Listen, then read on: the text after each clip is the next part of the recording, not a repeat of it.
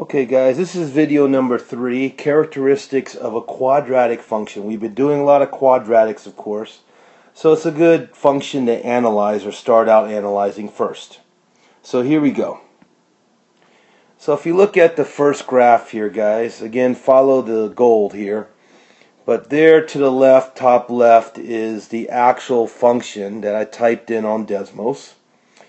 And notice how if I look right there, -2 plus 2 would make it 0, correct? So I already know one of the roots, as we call it, is -2. And the next parentheses there are factor. +3 would make it 0, correct? So these two numbers, guys, are called the roots of the function. Try to remember that phrase. Get used to roots of a function. Another good name for it is zeros of the function. And a final third name is x-intercepts.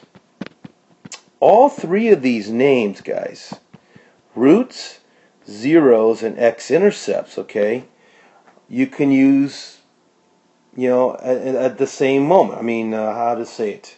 I'm losing my track of thought here. Must be tired, guys. Sorry. But basically, all three words mean the same thing. Okay? Now, notice if I go to my function here, follow the red, right there, notice, is where the -2 shows.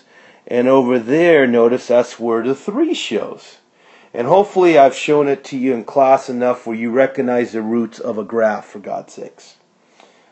Okay?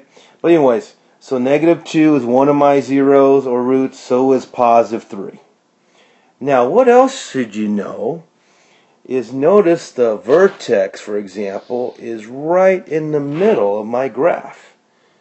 As a matter of fact, it's hard to tell right now, but I'm looking here, and again, I'm just going to do a little math here. If I take -2 plus 3 and divide by 2, hopefully you agree that's 1/2.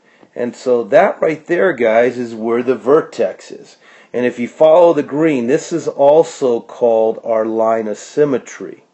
Our line of symmetry is x equal to +1/2.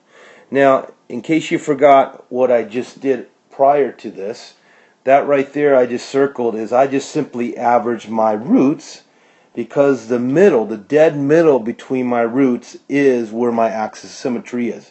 It basically splits the parabola in half. Okay? What else should we know? Well, guys, pause the video if you need to.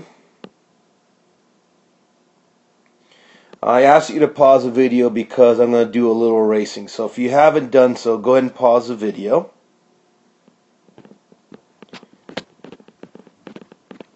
Okay, so of course I didn't pause the video, so you're seeing me erase, but I can talk while I'm doing this. Let me clean it up most as I can here. The bottom line is, hopefully you at least now understand the roots, axis symmetry. Also notice, guys, follow the red, right here is my x-intercept, right? And my x-intercept, notice, is at 0, -6. And what I want to point out, guys, is if you don't have the graph, you know how you can find the x-intercept with the function? Just plug in 0. So remember, when you want the intercepts, guys, one rule to remember is plug in 0. You see, 0 plus 2 would be 2. 0 minus 3 is -3. 2 times -3, of course, is -6. So again, by plugging in 0, I was able to find the y-intercept. So again, please remember, plug in 0 to find intercepts. What else can we talk about? Oh, the vertex, which we briefly talked about, is at negative or +1/2, right? X equals 1/2. Well, don't forget, because this is the lowest it goes, that would be called a minimum. A minimum. Sorry if I'm a little messy here. But that would be called a minimum, okay? And the only other weird thing they could possibly ask you on a test or quiz would be, hey, what's the domain and range? So follow the gold here. My domain I'm going to refer to as capital D. I hope you understand that capital D is the x values input. X is all real numbers in this case, and I'll just say all real for short. Whereas R, big R, the range, notice there is a limit down here, right? At, looks like, if I plug in, I'm going to just do it in my head here, or just approximate. But that minimum right there, let me just pause the video and recalculate it real quick. Okay guys, hopefully this video is still working out. I had to do a little quick calculations. But the vertex, if I plug 1/2 into my function here, okay, if, follow the gold here, if I actually plugged in 1/2 in there, okay, I would actually get negative 6.25. Negative 6.25. So my vertex is at 1/2 negative 6.25. And the only reason why I want to bring that up is now I know my range, which is my y, my output values. My y has to be greater than or equal to negative 6.25. Okay, so pause the video if you need to study this a little bit. Now guys, I did set up another one, and I'm going to just go through it really fast. So this is definitely a part where you could pause it, rewind it if you need to. The bottom line is this. You ready? Hopefully you can see, if I look at the function here, right here, I already know that my roots, or zeros, are at negative 2. My roots is at negative 2.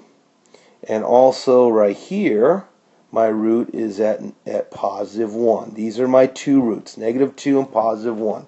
Also note right there, my y-intercept, my y-int, is at positive 4. Again, how can we find that y-intercept? Follow the red, plug in zeros, and do the math.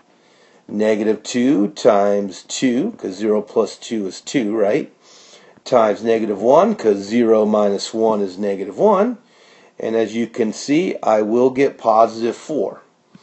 And this one is easy to tell, I think. But if we look carefully enough, right here is my axis of symmetry, correct?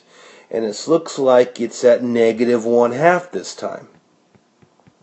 And if I plug in negative 1/2, guys, I will get the y coordinate for that vertex. Notice my vertex also, follow the green. Sorry, being messy here. But that's my max, my maximum value, right?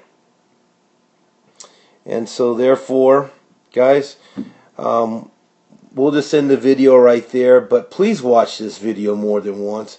Get used to terms like roots, x-intercept, zeros, y-intercept, max and min, axis of symmetry, and finally domain and range. Domain is the x's, range are the y output values. Until next time, I'll see you in class, guys.